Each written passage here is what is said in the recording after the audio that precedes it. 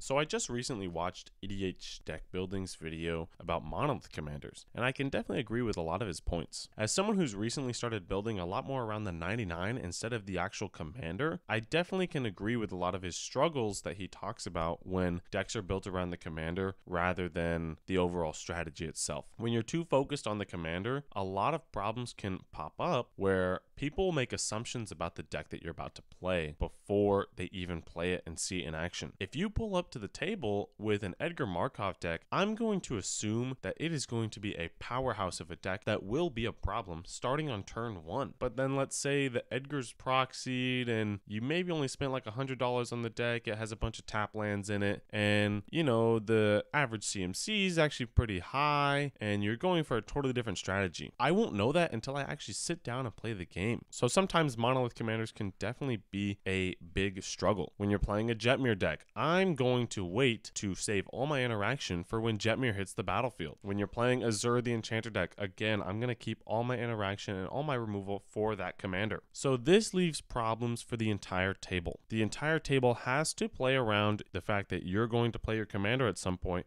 and they have to keep their resources available to answer that said commander. Where, how am I going to play my commander and it actually stays on the battlefield? Everyone's saving their removal for my commander, so how am I able to protect that? This leads to a huge gray area with Monolith commanders where some people don't care that much, some people play more casual pods, and so removal is not as prevalent, especially when people don't want to be rude. However, in casual pods where the removal is not as common, a lot of these commanders just kind of take over and are almost unstoppable. But in the super high power pods, they're almost unplayable because people have answers almost all the time for those commanders. So how do you play a Monolith commander? That is the big question that we're answering today. Monolith commanders are supposed to strike fear into your opponents. They're supposed to be a big threat. They're supposed to be something that should not resolve, or else the game's kind of over because the strategy is just that powerful and the commander is that powerful. So I wholeheartedly believe that if you really want a powerful Monolith commander, you need to just run more protection. Yes,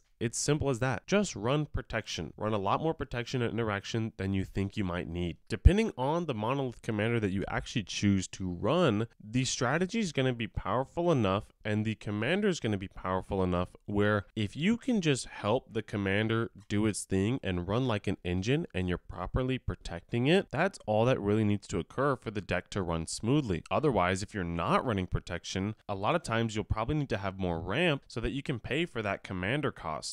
Because your commander will be so powerful, it will get removed, it will get targeted. You might get targeted early game before you play the commander. You might get targeted and it might get countered as soon as you put the commander out there. You can almost always count on people to have answers to your commander, so you need to figure out what are the most common answers to your commander and how can I protect from that. Let's take a look at my Othari deck for an example. Othari on its own is an incredibly powerful commander. It has recursion, it has evasion and flying, it's going to keep me healthy with lifelink, and it can attack as soon as it gets onto the board. On top of that fact, it gets me experience counters, which are extremely hard to interact with. And then based on those experience counters, I'm creating tokens that will get me further in my game plan of an aggro deck. This deck is mainly an extra combat strategy as well as some proliferation and doubling the triggers of my commander. However, I run only 8 extra combat spells in this deck, 2 of them being creatures, Aurelia and Combat Celebrant. However, when you look at my protection package, I have 16 cards specifically designed to protect Othari from any danger. I have plenty of token payoffs, I have plenty of removal and interaction, I have plenty of ramp, but the thing I run the most of is protection. Giving Othari indestructible, phasing out all my creatures, giving Othari hexproof, or protection from a certain removal spell. All of these cards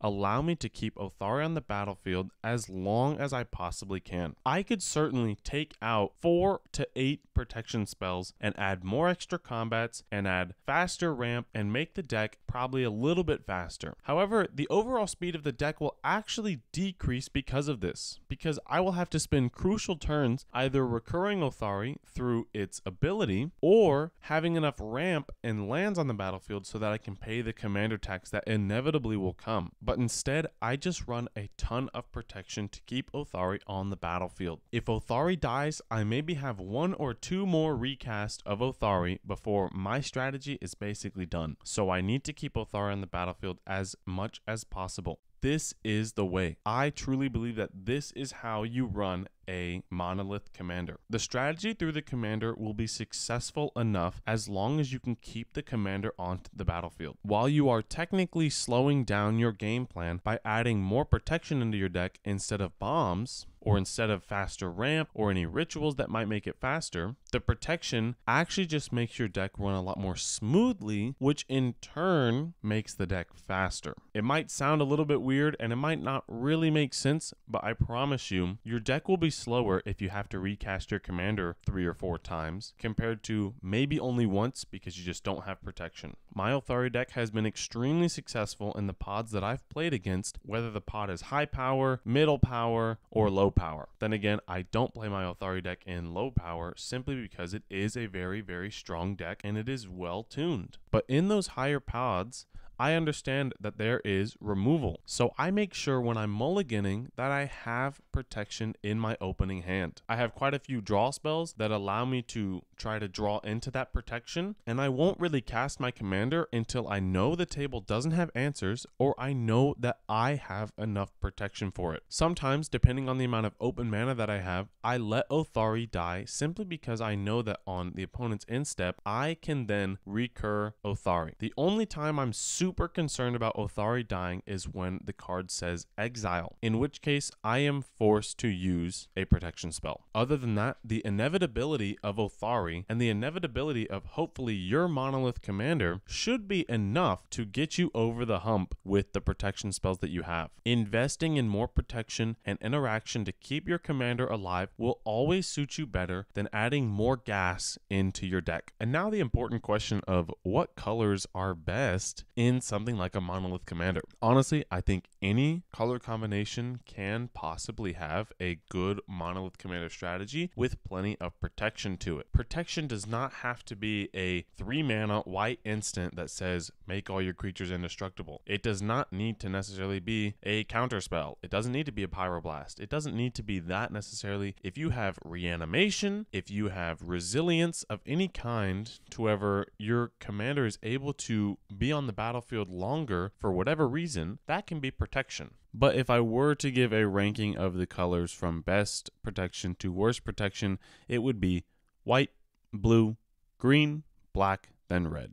So to wrap everything up, Monolith commanders are definitely a very difficult archetype to play. However, they seem to be the most popular. So the question is, how do you get these popular commanders to actually function and actually hold up to the standard that people think of them? I believe that is protection. Running protection is how you're going to get there, and running protection is going to allow your deck to run smooth enough so that the actual Monolith side of the commander that makes it so powerful runs better. Thank you all so much for watching. The growth from just 2 videos has been absolutely insane, and I just want to take a second to really recognize everybody and thank you guys genuinely for the growth. I'm trying my best with this new venture. I'm trying to be real and authentic with the opinions that I post and how I like to enjoy Magic the Gathering. I love having discussion in the comments. There was over, I think, 150 comments on my last video about Rule 0, and engagement like that is just amazing. I love being able to discuss the topic of the video in the comments. So, just like with that last video in Rule 0, if you have any opinions on how you run your Monolith commanders and how you approach a commander that has a reputation or that has a distinct strategy with it, I'd love to hear your thoughts in the comments below. Once again, thank you so much. If you enjoyed this video, share it with a friend, like the video, let me know in the comments how you think about it, and of course, subscribe to the channel. Thank you.